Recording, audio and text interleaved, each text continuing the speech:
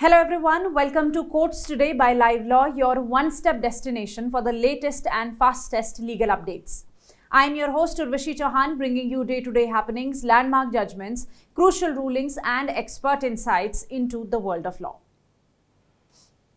The Ministry of Finance has issued a notification clarifying that there is no restriction on the members of the queer community to open a joint bank account and also nominate their queer partner as a nominee to receive money in case of death of the account holder. The notification issued by the Department of Finance Services stated that Reserve Bank of India has also issued a similar clarification.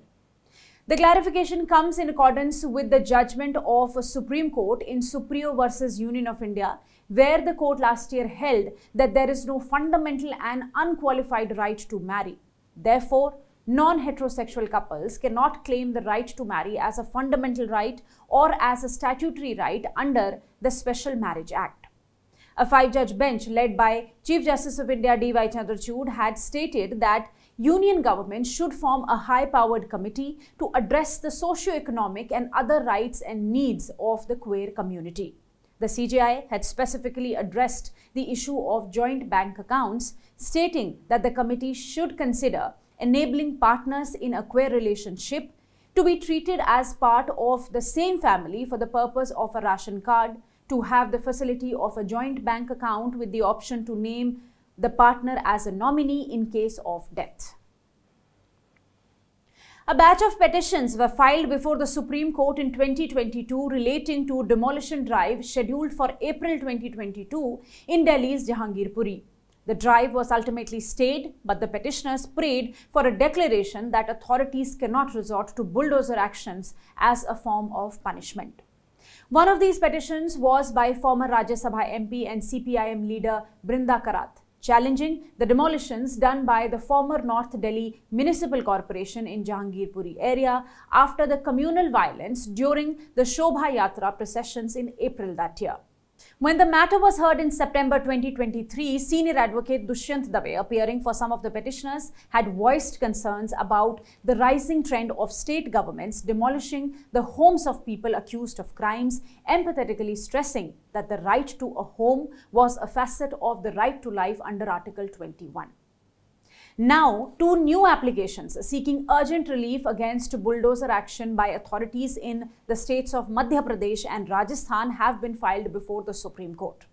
Senior advocate C.U. Singh mentioned one of the applications today before a bench of Justices B.R. Gavai and K.V. Vishwanathan. The other application was mentioned by advocate on record Fawzia Shakil regarding a house of a person that in Udaipur was demolished because his tenant's son was accused in a criminal case. They requested that these be taken up on the next date of hearing in Brinda Karat's petition. The bench agreed that the matter would be taken up on 2nd September. Stay tuned. The state of Kerala today requested the bench led by CJI D.Y. Chandrachud to consider formation of a larger bench to examine the reference in its suit filed against the union government over financial borrowing limits. This dispute began in December when the state of Kerala took the issue to the Supreme Court, accusing the central government of overstepping into its financial matters. The state of Kerala argued that certain directives and amendments from Ministry of Finance were hindering its ability to meet budget commitments, putting important welfare schemes and development projects at risk. Senior advocate Kapil Sibal, appearing for the state of Kerala today, mentioned the matter. Taking note of the same, the bench agreed to list it soon. In another update, the Supreme Court today heard challenge to FIRs filed against YouTuber Savukku Shankar over an online interview. The court also heard the habeas corpus petition filed by his mother Kamala challenging his detention under the Tamil Nadu Gundas Act of 1982. Shankar, an independent journalist and YouTuber, was arrested in May this year for allegedly making defamatory remarks against female police personnel during an interview.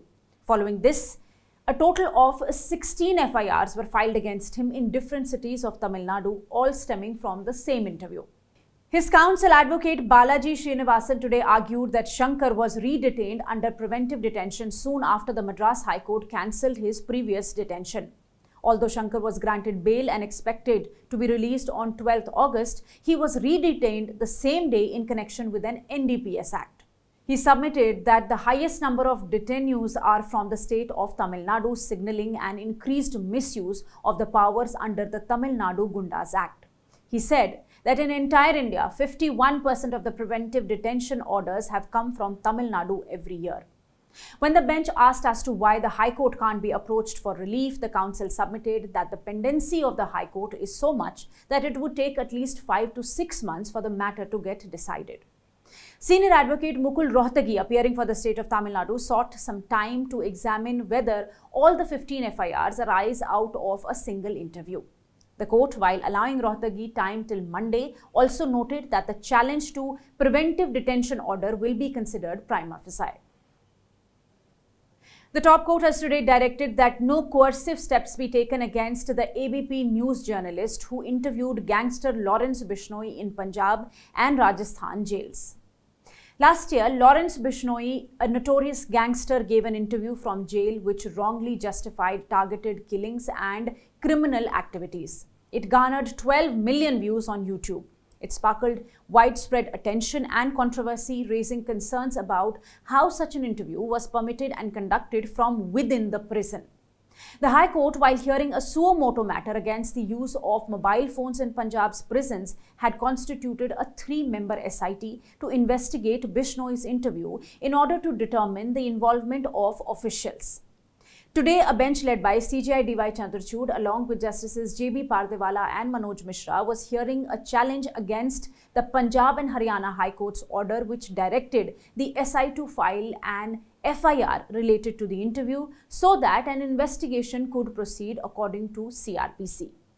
Senior advocate Mukul Rohtagi, appearing for the petitioners, argued that the interview helped expose the rot. He contended that the journalist carried out a sting operation as part of investigative journalism to show how Bishnoi was in touch with gangster Goldie Barar in Canada and was conspiring an attack against Salman Khan in view of the Black Bug case. The CJI, while issuing notice in the writ petition filed by ABP News Network and journalist Jagvinder Payal, and also while granting him protection from coercive action, verbally remarked that while the intention of the journalist was to expose the criminals, conducting an interview within the premises of jail poses serious breach of jail regulations. If you remember, Amazon Prime Video's web series Tandav, a 9-episode-long political thriller released in January 2021, courted controversy for allegedly hurting religious sentiments.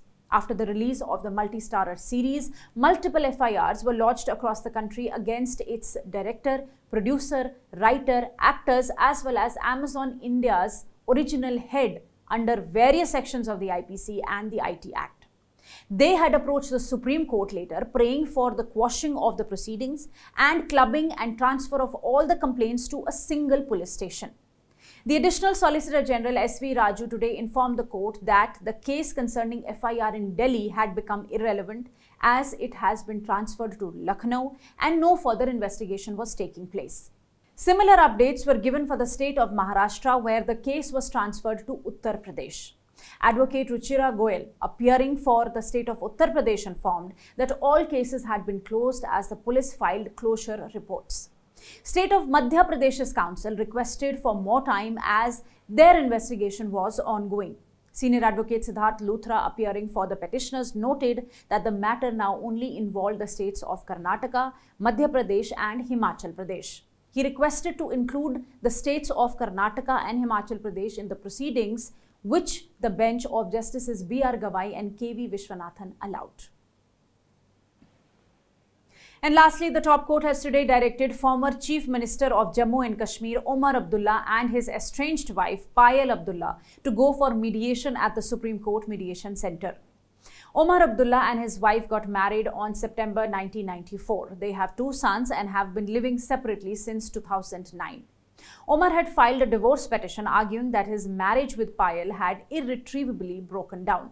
However, the family court back in 2016 dismissed his plea because he could not prove that the marriage had suffered an irretrievable breakdown.